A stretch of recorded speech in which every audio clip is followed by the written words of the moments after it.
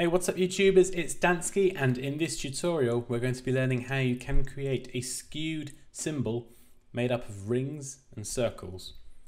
So to start with, I've got my document here. My artboard size is 3000 pixels wide and 3000 pixels high.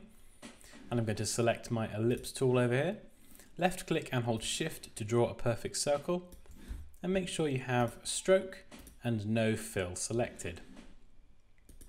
So then we're going to go over to the stroke palette, and I'm going to increase the weight to, let's say about 30 pixels.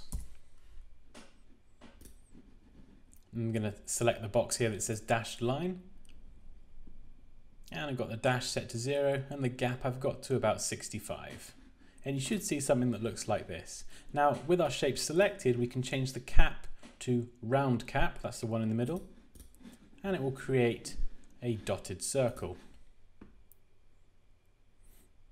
I'm going to bring this down a bit in size so we can left click any of these corners and hold Alt and Shift, and it will drag towards the center.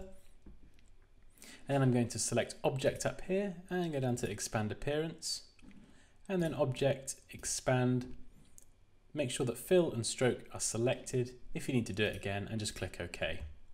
So if you now press Command D on the Mac or Control D on the PC, you should have something that looks like this when you're viewing it in preview mode.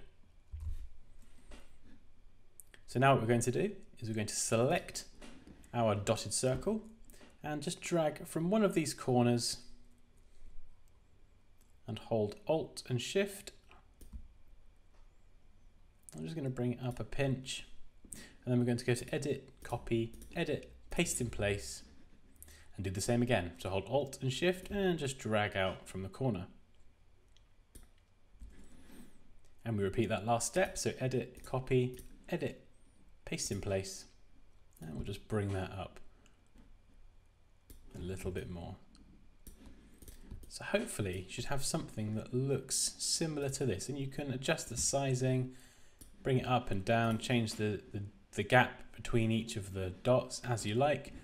But hopefully you should have something that looks roughly like this. And then once you do, you can select everything and go up to the Pathfinder palette and select the top left one, which is Unite. And that will just bring it all together in one path. So now if I drag,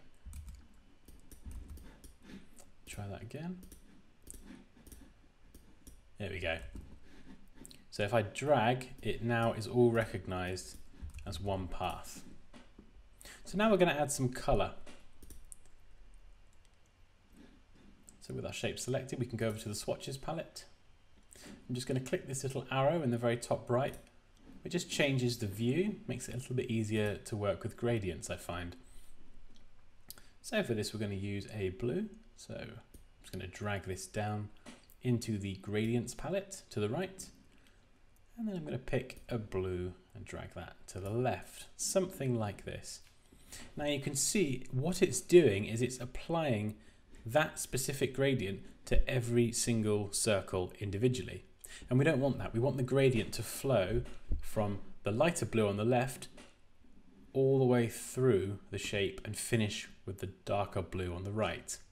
So what we can do with everything selected, we just need to go up to Object, down to Compound Path and select Make. And what will happen is it will turn all of these individual shapes that aren't touching each other into one complete compound path. And Illustrator will treat any swatches that we apply to the composition as a whole, rather than applying it to each individual element. So let's select Make.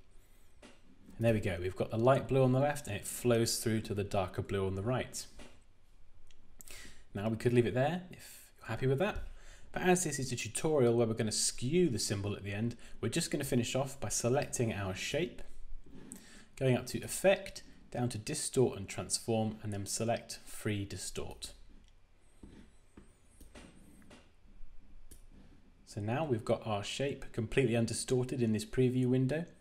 And if we just drag this top left anchor point to the left, just make sure you drag it perfectly straight as well. And you do have to do a little bit of this by eye.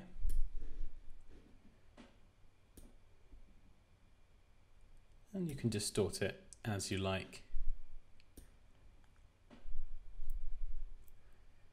Let's try something like this, and we can click OK.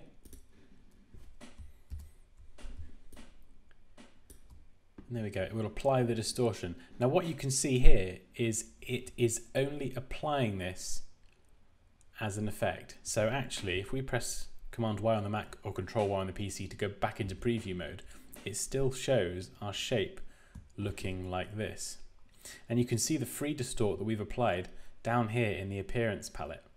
So you can go back in and you can edit this if you want, or you can delete this effect altogether. Although it doesn't seem to have deleted it there.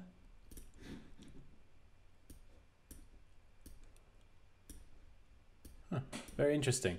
Maybe you can't delete it. That's a bit of an inconvenience.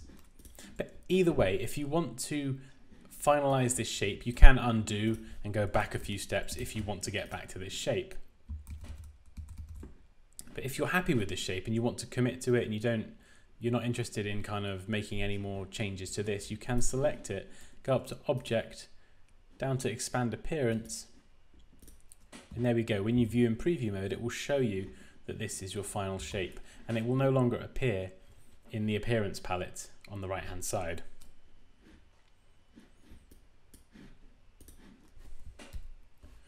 And there we go. We've created a skewed symbol made up of lines and circles in Adobe Illustrator.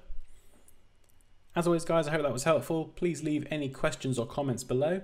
Like this video if you enjoyed it. Take care, and I'll see you next time.